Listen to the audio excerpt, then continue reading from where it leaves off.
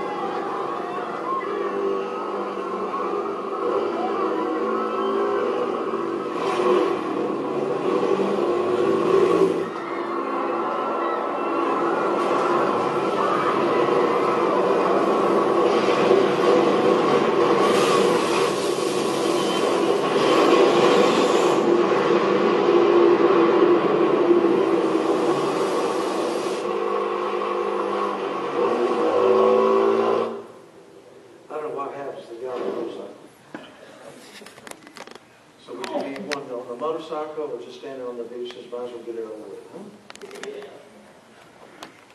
The book of Revelation of Jesus Christ, here it comes, lesson 16, 7 trumpet judgments. Revelation chapter 8, verses 7 through 13. Interesting how people who know little about the Bible are preoccupied with this kind of thing, apocalyptic things, the end of the age. It's interesting because, did you know all three Abrahamic faiths, all the three of the great Abrahamic faiths contain and maintain end-time scenarios, themes of transformation, themes of redemption. We've got our Old Testaments, and I'm going to read in a minute a passage from the Old Testament concerning the day of the Lord. Judaism. The term end of days references the Messianic age. Includes the ingathering of the Jewish diaspora, the coming of the Messiah, the resurrection of the righteous, and the world to come. In the Jewish mind, there was the world that was, the world that is, and there's the world to come. But Judaism, built into their faith, of course, with passages that I'm going to read tonight. The judgment of God coming upon us. And of course Christianity depicts the end time as a period of great tribulation. And it precedes the second coming of Jesus Christ. And he will come and face off against the Antichrist with his power structure. And, Satan is a usurper. You understand that?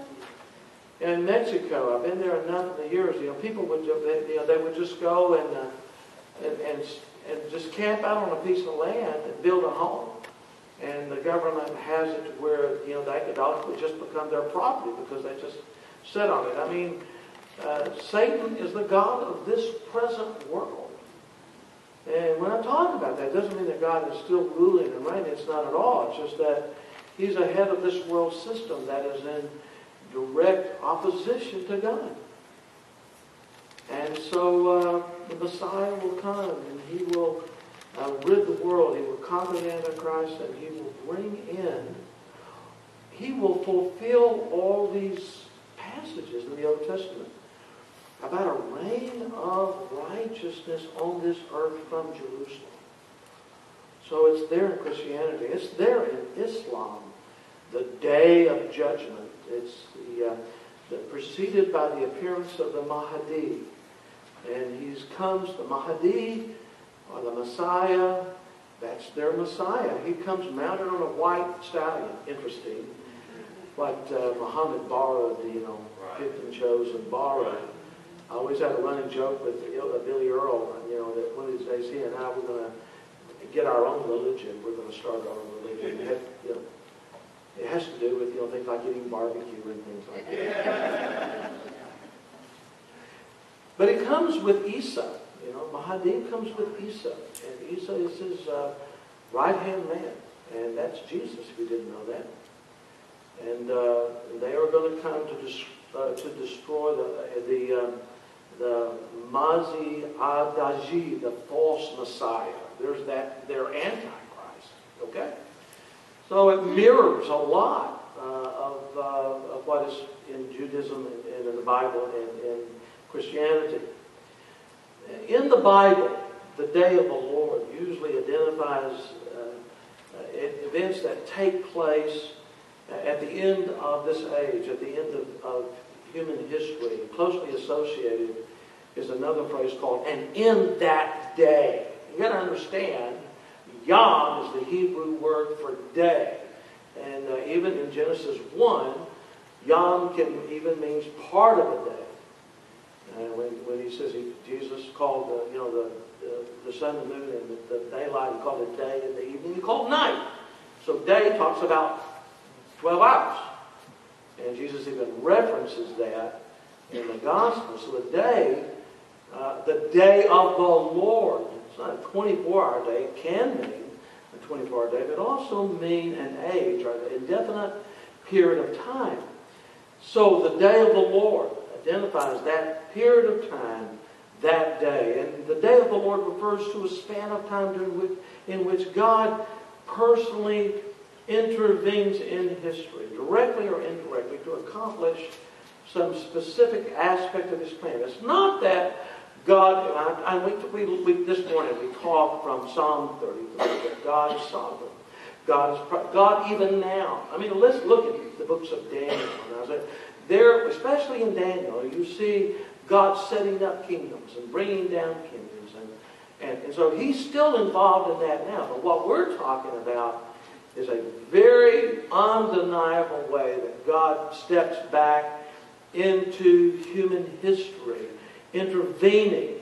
You're doing the book of Acts, and it's front-loaded with, of course, in the Gospels, Jesus performed miracles. Do you believe in miracles? You can't believe in the God of the Bible. You can't believe in the Bible and not believe in miracles. And Jesus performed miracles authenticating who he was and what he said. And he empowered his apostles to do the same. And if you look at the book of Acts, you see a big day crescendo, when it comes to these kind of miracles. Because as the church was established and reached, you have Acts 1:8, Jerusalem, Judea, Samaria, the uttermost parts of the world, the Word of God being given us, the written Word of God. You see that those miracles de crescendo. And so we've had this long period of time where, people are kind of asleep. But I tell you what, there's a wake-up time coming ahead of us. A few days ago in my daily Bible reading, and right now I'm ahead, I'm in Isaiah. And as this year, as I'm reading through Isaiah, I said, well, I want to purposely look for two things in Isaiah. I want to purposely look for, sections of Scripture in Isaiah that talk about this, the day of the Lord. And I also want to look for those passages of Scripture that talks about the millennial kingdom, that 1,000-year reign of Christ. We'll get to that in chapter 20 of the book of Revelation. And so this has been a week or so ago, and I was in Isaiah chapter 13.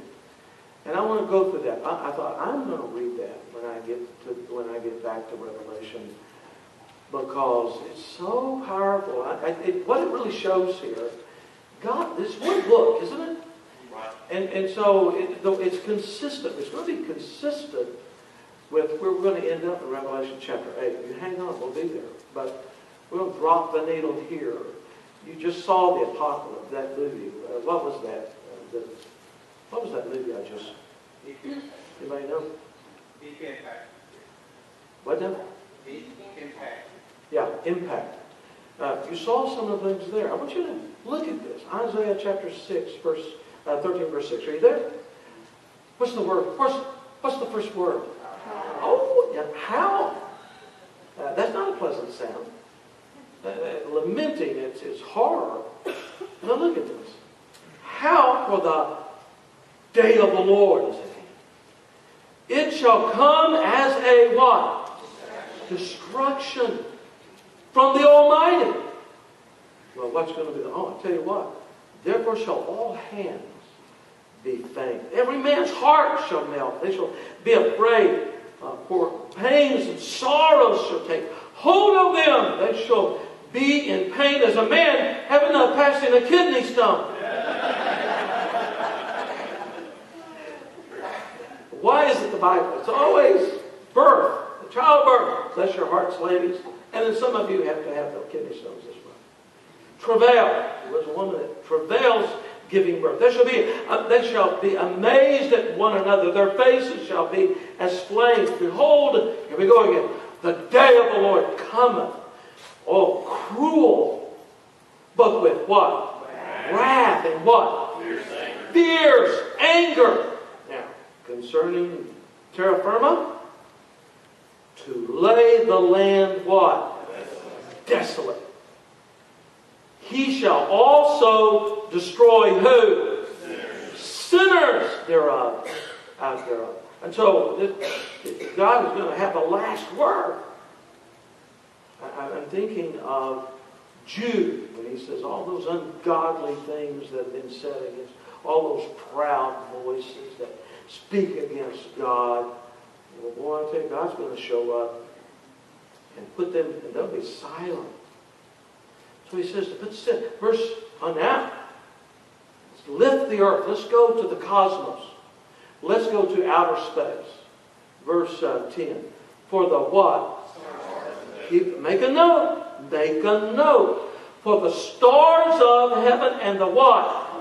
Constellations shall not give their light. And the sun, look at this, shall be darkened. And is going forth. And the moon shall not cause her light to shine. So this, Isaiah, through God, is describing this age of not just desolation on this earth, but loosing the heavens, so to speak. Verse 11, I will punish the world for their evil, the wicked for their iniquity. It says in Ecclesiastes, I think, that because the judgment of God is delayed, they think it's never coming. Because God is merciful in His judgment. He's long-suffering. Aren't you glad God is long-suffering? None of us would be alive here tonight if we're not long-suffering. But because God is so gracious and gives us time, we think it's not coming. I will cause, look at verse 11, I'll cause the arrogancy of the pride to what? Cease. The haughtiness of the terrible. I mean, this is why God hates more than anything, is pride. I will make a man more precious than fine gold, even a man than a golden wedge of Ophir. Therefore I will, okay, you got to pay attention here. I will, look at the words. What's the word? Shake. Shake the heavens and what? The earth shall remove out of her place. And the wrath of the Lord of hosts should be the day. We're having earthquakes. Who would ever thought we had earthquakes in North Central Texas? And in Oklahoma and the great fault lines. And the world is saying that we've all thought and maybe hoped that California would fall off. But they're talking about up and down the West Coast, but not just there. There's fault lines in this world that that are well hundreds of years overdue. God's Word makes it all clear that God has set aside a time of punishment for a rebellious world, a world gone wild. Interesting. Beginning with the loosing of the seventh seal, the book of Revelation reveals the specific steps of punishment that God will bring upon mankind as a part of the prophesied way back, the prophesied day of the Lord. Okay? The book of the Revelation, and that's where we find ourselves. Let's back up. Chapter 1, verse 19. It divides the book into three sections, just like Acts chapter 1 divides, and verse 8 divides Acts. In Revelation, it says in Revelation 1:19, write the things which thou hast seen, the things which what? Are, and the things that shall be what? Hereafter. Revelation chapter 1, we encountered John as he was exiled by Domitian. We think the Emperor Domitian of the Isle of Patmos. And why? Well, because he was faithful to the Word of God. He was faithful to the testimony of Jesus Christ. I mean, bad governments, there's nothing new about that. Right. Nothing new. Really, first century Christianity prospered under the Romans. John records the things that he saw. Here's the first division of the book. Chapter 1. And what does it contain? Oh my goodness. This wonderful vision of the resurrected, glorified Christ. And the wonderful thing that blesses my heart is that he's standing in the midst of his churches. Amen. So we have that division. In chapters 2 and 3 of Revelation, John records instructions and warnings and admonition to this present church age. You're going to place yourself somewhere in this book in the time frame. That's where we are right now. We looked at all of those 7 letters. And all of those 7 letters have a message, all 7 to every church today. Every church. We considered those letters. We went to Asia, which then, it was really not talking about the continent of Asia, but a province in Rome, which is really Turkey. Okay, so we have the new division, and it breaks again in chapter 4. And we were in verses 1 and 2 of Revelation chapter 4. And he goes there to this third, the period of the future, yet in our future. He saw this door open in heaven. He heard a voice, not a trumpet, but like a trumpet. And what does he say to John? There it is. I was in the Spirit on the Lord's day. Some say, well, that's the day of the Lord. But I don't think it is. I think the day of the Lord is coming later. I think it's the Lord's day. And they can exile you from his people, from Ephesus or wherever. But I tell you what, God showed up on the Isle of Patmos. And I was in the Spirit on the day of the Lord. And then the trumpet, the heavens open. And the voice of the trumpet says, what? Come up. Come up. I'll show you. Notice, the things which shall be, what's the word? Hereafter. We go back to verse 19 of chapter 1. This is that third segment. And if we stop and put all of that that's contained in these first 2 verses, a transition here in Revelation chapter 4, verses 1 and 2. We put all that together, we get what in the Greek is called the harpazo. Okay? And most conservative Bible teachers believe the harpazo begins right here. It's spoken of right here in Revelation chapter 4, verses 1 and 2. It's very, very significant because that means a pre-wrath rapture. Are y'all with me? And some people believe in a mid-wrath, mid-tribulation rapture. Some believe we'll just do a big U-turn. But that's big if that's it. Then we believe that this harpazo, the English words, wrap and rapture, comes from the Latin. Our King James Bible relied heavily, on the Vulgate, translations. So you got to understand that. And so we like to put things in boxes, but the boxes aren't what you think they are sometimes. The Latin raptumere or raptio, and we get our word rapture, which is really not a word in the Bible. Right? Missionary is not a word in the Bible, but it means, it comes from the harpazo, the Greek there. It means to carry off. It means to snatch out, to seize someone or something. So the English term rapture, harpazo, is known as the catching out of the church. We had a wonderful little mini sermon. You should come to choir practice and hear Josh preach. But, he was talking about, and we do, you go back to the Jewish wedding. And the groom would leave and go to his father's house to prepare a room. Meanwhile, she made herself ready. Monday morning, you can see him at the intersections. Josh pointed out it takes the groom that much. He's ready, but sometimes the wedding's late because the bride's not. She's getting herself ready because the groom could come. I go to prepare a place for you. If I go and prepare a place for you, here we go. Harpazo. I will come again and receive. Talk to me. Well, this is not the second coming. That's in chapter 19 where he didn't catch us up. He comes down and receive you unto myself, catching the bride away. And so we really believe in Revelation chapter 4. The rest of the chapter 2 through 7 is a heavenly scene. We have the throne room of heaven in the remainder part of Revelation chapter 4. There's a sovereign with great authority. The world, the atheists, they don't want a God. And they don't want a God on the throne because they'll have to be accountable. Well, you cannot go to heaven and avoid the throne. It's the central figure of chapter 4. And it doesn't even talk specifically about the divine being sitting on the throne, but it gives attention to his radiance. It gives attention to his glory. And so, I tell you what, when those angels showed up there, with the resurrection or the announce, the glories, those are just the creatures that surround the throne. Wow.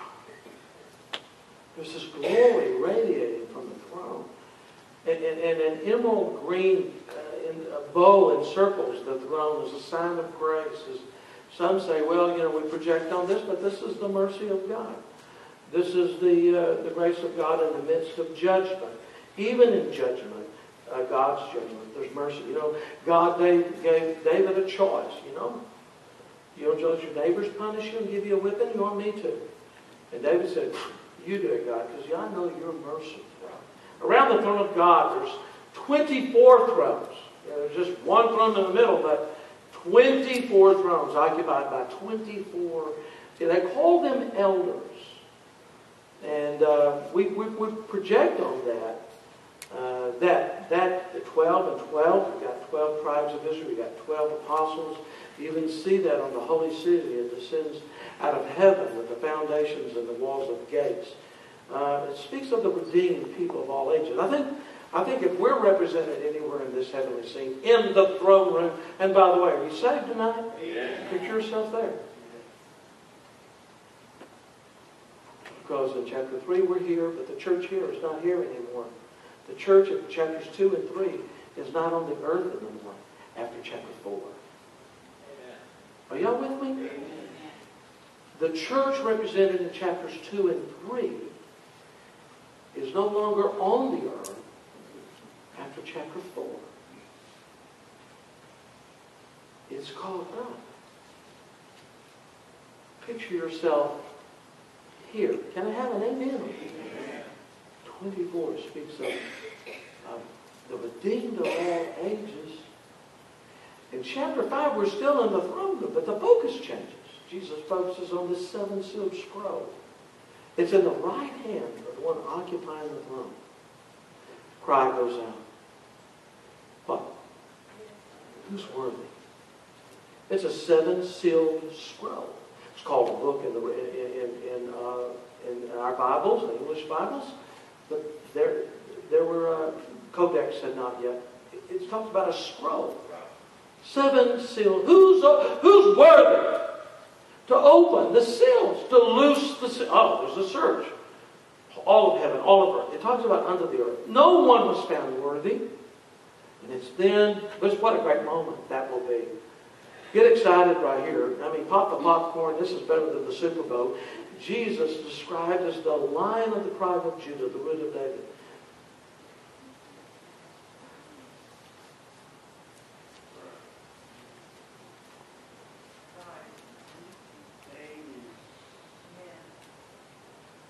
Got me? Yeah.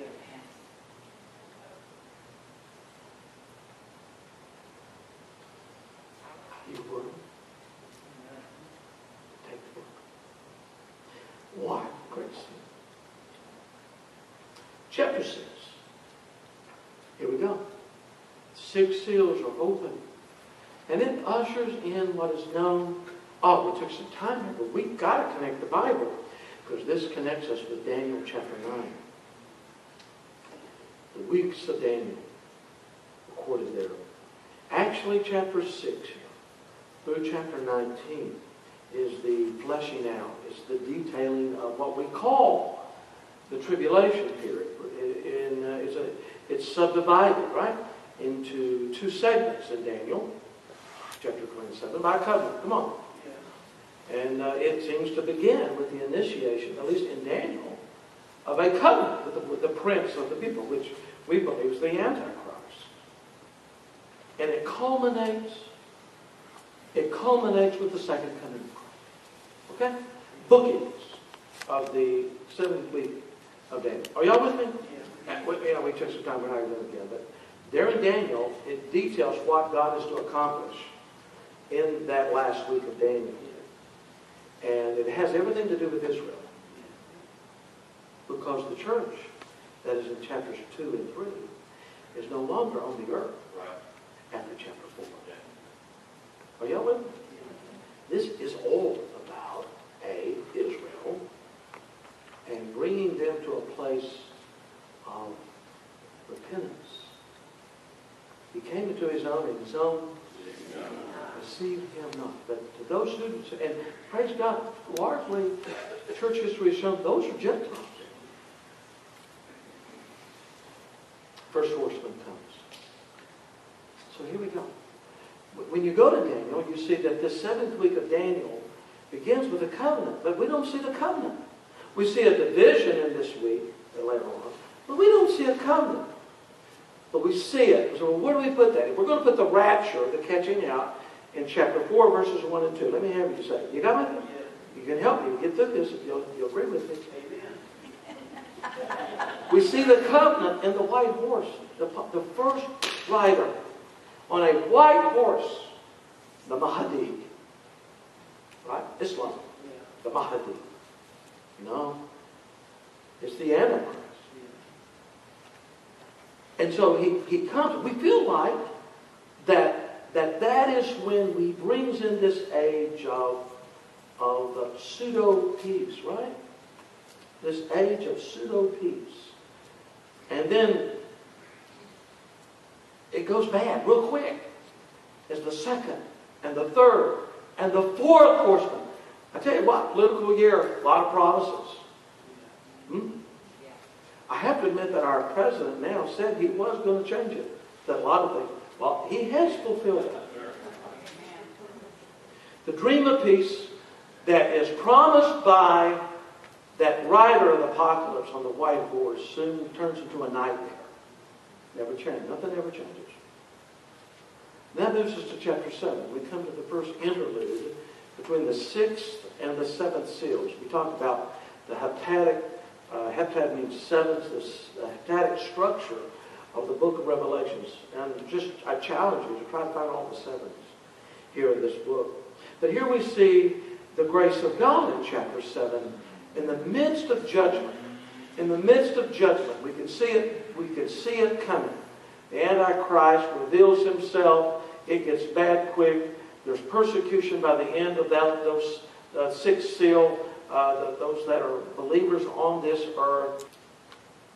And then, this is an amazing thing, because in the midst of this horrible, horrific week of years, as it were, God's going to be saving people. God is going to use these 144,000 seals on their foreheads, and I think protecting them. He's going to use them in a ministry upon this earth in a very powerful way. And at the end, it's a very moving scene, because at the end of that chapter, we see a great multitude, representing every nation, kindred, tongue, who have washed their garments white in the blood of the Lamb. And I think this is the harvest of these 144,000 saved, sealed Jewish evangelists from the face of the earth. And that moves us to chapter 8. And so the seventh seal, after the first interlude, the seventh seal is loose. But we're somewhat astonished and surprised by what follows. 7 special angels stand before the throne of God and are given 7 trumpets. There's a 30-minute period of silence. Oh my goodness, have you ever tried to just stay quiet 3 minutes?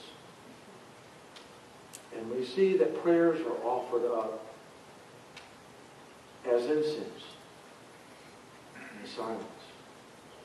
And this is so full of imagery of the tabernacle. We got to understand the New Testament is in the Old Testament concealed. The Old Testament is in the New Testament revealed. You can't, well, I'm just a New Testament person. You can't even understand your New Testament if you don't know your Old Testament. It's good to read the Bible through every year. I think we should do that. What do you think? And so it's as if all of heaven is holding their breath. Those trumpets are about to sound, and they have an idea of what is about to break loose. And then that scepter filled with incense is cast in the earth. And we have a foreboding of what's going to come with these trumpets. The 7 trumpet judgments are divided into 2 groups. It seems like that's the pattern. And in this case we have 4 and 3. And so these 3, the first 4, Revelation 7 through 13, that's where we're going to get eventually. And then the remainder 3 are, more detailed, and there's more said about them in chapter 9. And we're going to break it here. So many Bible students believe that, the number 4. It's interesting. The number 4, they believe, is the number of creation. The number of the earth. And it speaks of God's creative works. This morning we talked about God's fiat, His mighty power, creating the heavens and the earth. And so God culminates His material creation by the 4th day of Genesis 1. 4 divisions are given of mankind. Right here in Revelation chapter 9, He says there's nations, tribes, peoples, and tongues. There's 4 points to a compass, 4 seasons of the year, talking about the 4 kingdoms, animal, mineral, vegetable, spiritual. So some say that there's 4 judgments are those that speak of God's judgment. It's interesting when we get to the last 3, it's talking about humanity. And that's the reason I got that opening scene, because in these first 4 trumpet judgments, terra firma, the earth, really, not that man's not affected by that. Whether he's on the motorcycle or standing on the beach with his dog. But these first 4 judgments, the number 4 is reflected as He's pounding and shaking the earth. Remember Isaiah 13? And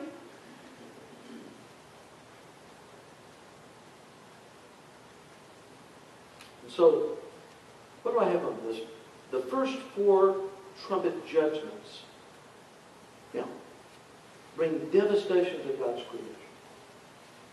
The last 3 trumpet judgments recorded in chapter 9 are directed at humanity, even though they're affected by this. And so this evening we're going to limit ourselves. Now, as we begin to examine these first 4 trumpet judgments, there's really nothing to indicate that we should interpret them in any other way than in the literal sense.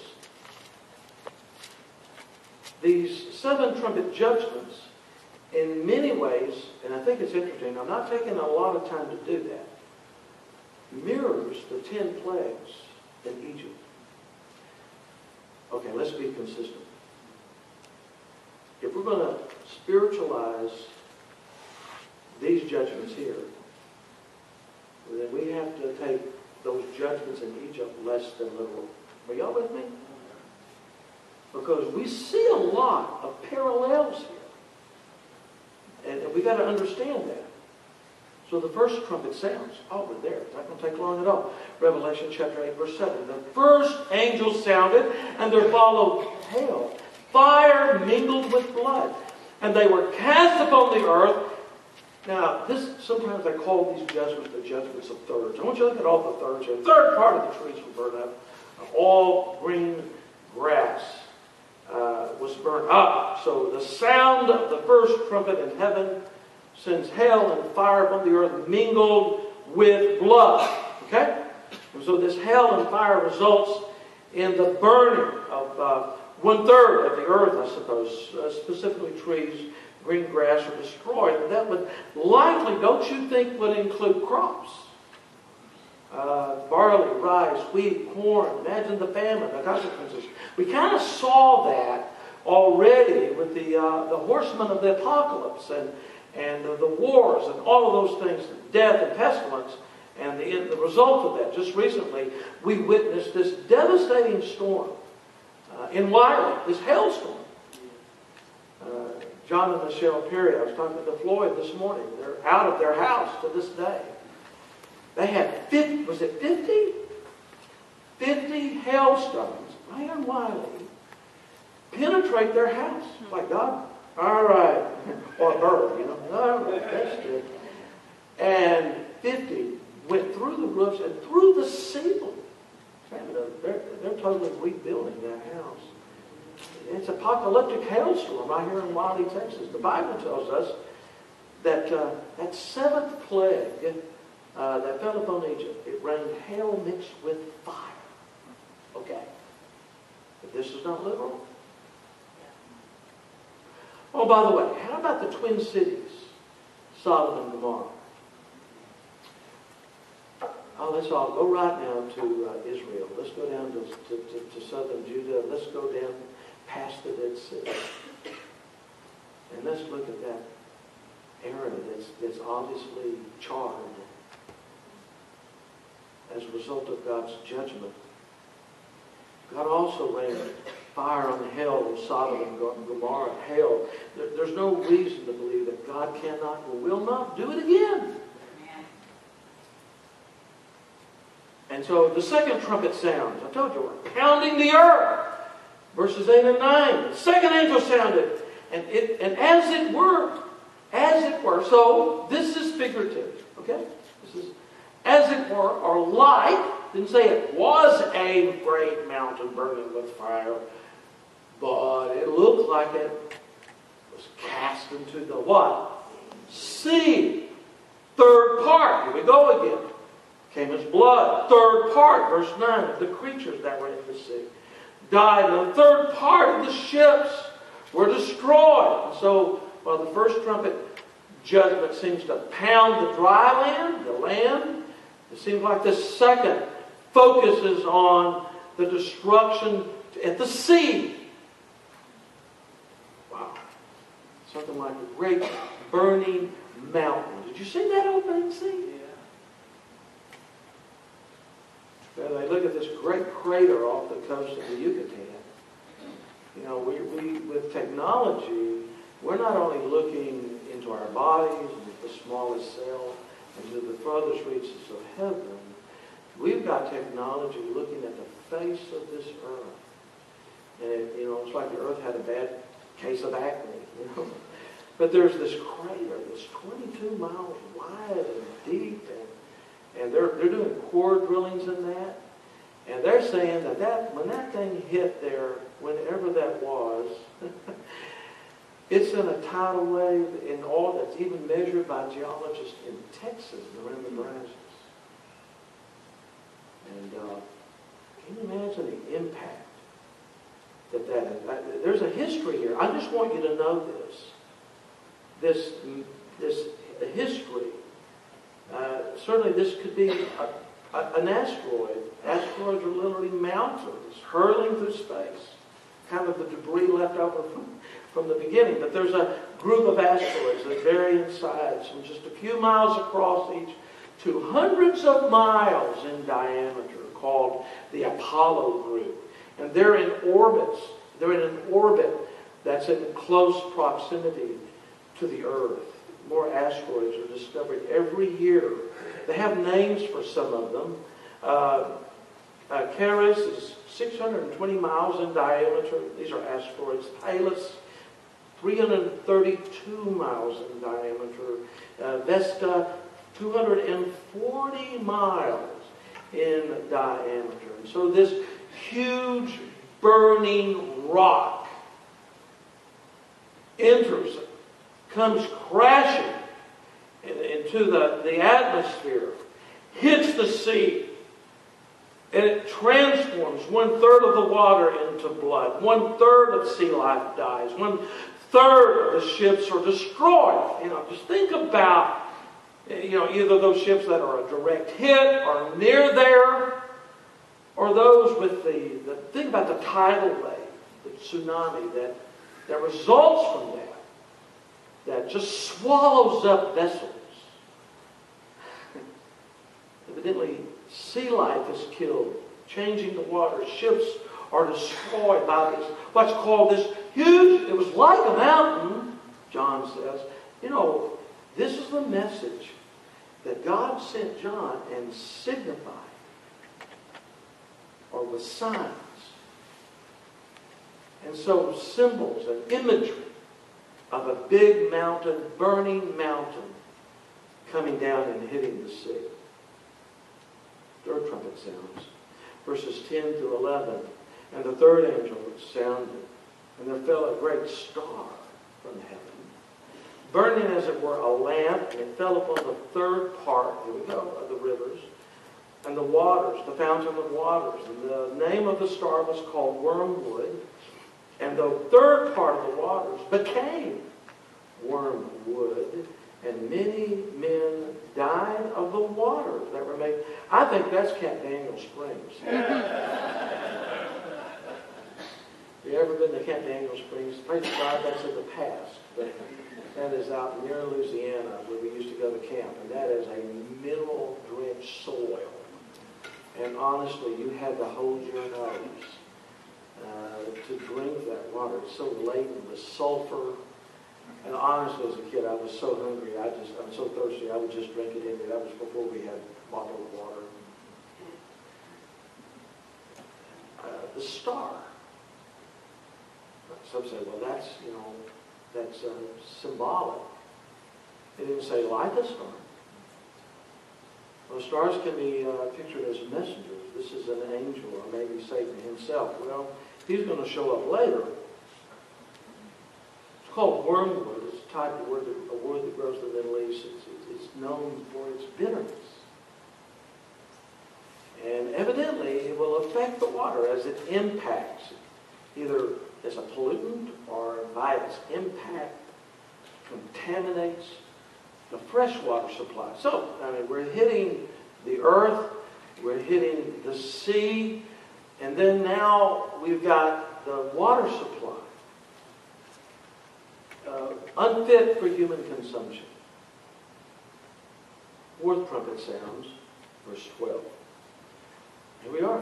We're almost there. The fourth angel sounded, and a third part of the sun was smitten. A third part of the moon. Y'all remember Isaiah chapter 13? Yeah. Huh? You remember anything said about the constellations? Yeah. You remember anything said in Isaiah 13 about shaking the heavens and the earth? Third part of the stars. So the third part were dark. Part of us darkened. Imagery.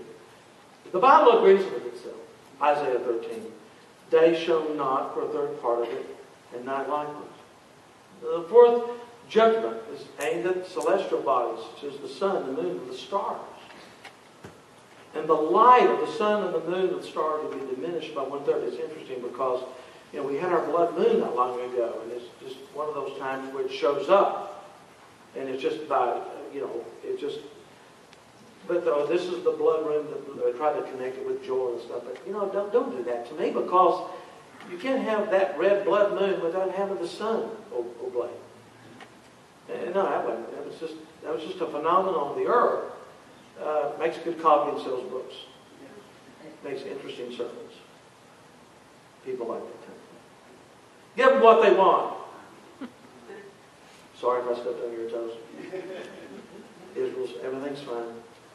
We lived through it. I'm still here. Are you here? Yeah. Okay.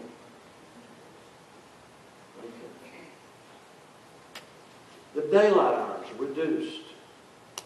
The light of the sun, moon, and the celestial bodies be eclipsed. 1/3. Well, 1/3 of the night. Charles Ryrie, who was an American Bible scholar and theologian, he says, he thinks of the day-night cycle. In the beginning, you were getting chapter 1, you've got the day and the night. And Jesus says, we walk while it is day. But the night comes. But that's going to be messed with. Because God's not just shaking this earth, He's shaking the heavens. It's interesting, because there was a time when we, Calvin, all of us, we believed in a fixed earth, not a moving earth. Right? The earth was here, and the sun moved around the earth. Because the earth is the apple of God's eye, and the earth is fixed. And that's theology. And you disagree with me, I'll kill you. We got a problem, Houston. Because with the Enlightenment, the microscope and the telescope, we begin to see things as they were. That word fixed. So we look at Scripture differently in light of science. Did I say that? But, Psalm 19, the heavens are telling. Romans 1 says, read both books. Creation itself. I think God's the author of creation. And I think He's the author of God's Word. And I don't think they're at odds. Science is not always right. But we don't believe in the fixed earth anymore. Calvin did. A lot of theologians staked their lives on it. But then came science. See, there was no other voice but that voice back then, and then there was this philosophy, whatever they used to call it, and now we know it's not. I'm born in 1953. I have never known a time when we haven't had the independent voice of science. You understand? Separate from theologians. And they both overstep themselves, and neither one of them trust themselves. But the earth is fixed. And this is where I'm finally getting to. The earth is fixed in that science has also revealed that this little orb called Earth in our galaxy, there's not another orb like that. And God has just suited this earth for life. Genesis 1. I mean, it's so fine-tuned it and fixed it that the poles of the earth, the distance from the moon, set your criteria. It goes on and on and on and on. Well, I'll tell you what, God's tweaking it here. Jupiter runs ahead. I think it's Jupiter runs ahead of us. Jupiter that kind of runs interference for all this garbage. What does God have to do for this to happen? Well, I don't believe that would ever happen. Well, I'll tell you what. The surface of the earth shows different. And God's Word's true. Amen. All He has God to do is just, God has set His... Okay, let's talk about the boxes. We have the box of the cosmos. In the beginning, God created the what? The material world. solar system. It's all of space. You've got to understand, God's outside the box. He established natural law. Let's have an amen for natural law. You couldn't live on this place if there wasn't natural law. But I tell you what, God authored those laws, and God has the prerogative at any time to reach into the box and heal a blind man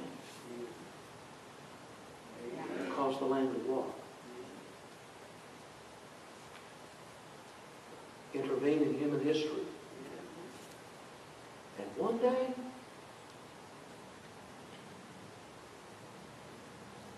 shake this earth and shake the heavens.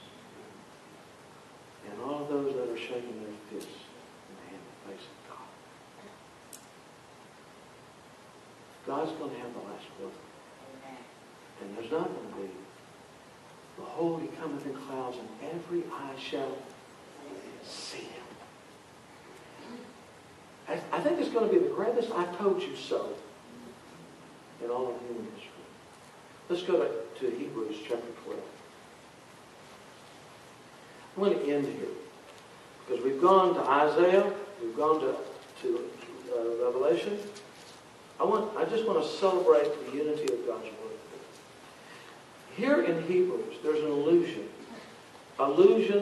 to the visitation of God's wrath upon the earth and the establishment of His kingdom. I want you to know in just a few verses, that's exactly, we've got Revelation in just a few verses right here. Notice, are you there in Hebrews 12:26? Whose voice, talk to me, shook the earth. Now that's past, you've got to go back. That's Mount Sinai. He talks about Mount Sinai, and he talks about Mount Zion. And really it's the two covenants. But he goes back to that top with all the smoke and the hail and the lightning of Mount Sinai. The people were totally afraid. And they said, oh, Moses, you go and talk to God. For us, we'll stay down here. Notice, he shook the earth, but what? Now he has, I need to hear this. Promise. Okay. What about God's character? Is he immutable? Does he change? No. Does he keep his promises? Yet what? Once more. Okay. Once more I shake not the earth only, but also what? Heaven. We got to never forget. The God that we know and worship and revealed himself in his word is outside of time and this material world. We look at a box. It's got height, width, depth. It's dimensional. It's a very limited thing. I tell you what, God has more than one of those dimensions. Which we're understanding. He's outside the box. He can come in and alter anything that he wants at any time. So our God is the God of the supernatural. Our God is the God of miracles. And the day is coming when God will intervene in the affairs of men in such a way that it will be undeniable. Churches are empty. Most churches on Sunday night are not even, they're not, there's no one there. Christianity is on a downslide in America. I tell you what, God will shake the earth and the heavens just as He promised. Amen. Verse 27 of Hebrews 12. And this word, yet once more, signifies the removing of those things that are shaken as the things that are made. And that those things which cannot be shaken. Wow. What's real, huh? Yeah. What's important? What merits our lives? Been ordained. We're receiving a what?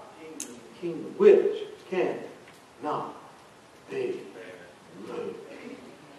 Wow. I want you to know that's revelation right there. Revelation is God finally settling the score. And this, that He's allowed Satan for His own purposes. But I tell you what, time's going to be up one day. And God's going to kick the usurper out. Come on. I was raised, my dad had, I don't have rent houses. Oh, your dad had rent houses. Why don't you have rent houses? Because my dad had rent houses. And I was cheap labor. And I wish I had a dime for every time he had to kick renters out. Because they wouldn't pay their bills. And they would, get their oil out of their car, old oil, put it on the oven, turn it up, put rags in it, and smoke at the house. Because they were being kicked out. I never will forget that. And I had to get all that smut off the walls. I tell you what, Satan's going to be kicked out. So that God, and that's the book of Revelation. Because at the end of this 7th week of Daniel, God doing all this to shake everything that can be shaken, to establish His kingdom, which as an eternal kingdom, which cannot be shaken. Can I have an amen? Amen. So what's the application? Wherefore, verse 28, seeing the kingdom we cannot be moved, let us have what? Grace. Whereby we make what? Acceptably. With what? Reverence and holy fear. And don't forget this, because God does not change. Who is He? I need to hear from you. Consuming fire. And the phrase, let us have grace, it admonishes us to hold on to the grace. And our grace in light of God's coming judgment in this sinful world. And since we're part of an unshakable kingdom, we shouldn't be shaken. Okay, this is where we get too attached to stuff. We make a big deal out of stuff that is not a big deal.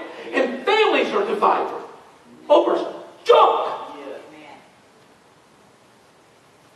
And we forget what's real. God help us to hold on and find grace. To know what's important in this life. Tell you what, you've got cancer. You're going to die in 3 weeks.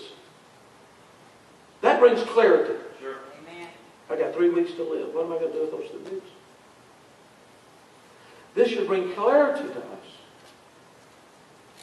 And what is going to be, what is important, and what will stand. It's on the basis of this grace that we worship God acceptably. And how do we worship God? With reverence and godly fear. Yeah, interesting. We're ending tonight like we began this morning, Psalm 33. He's called it fear of the Lord. Considering who He is and His character and His power. Fear of the Lord. He is a consuming fire. Well, I don't worship a God that I have to fear.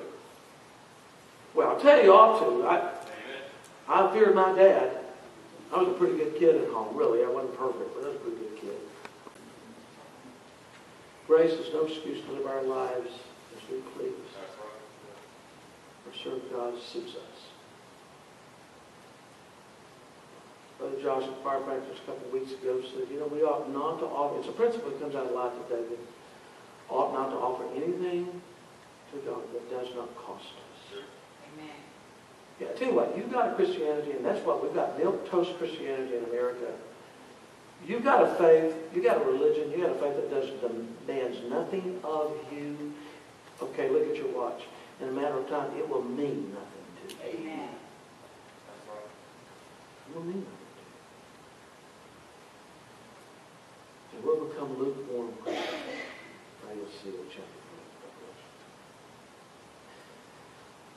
4. Our text passage in Revelation 8 reveals that our God is a devouring fire, which should humble us and lead us to purify our lives and clean our hearts.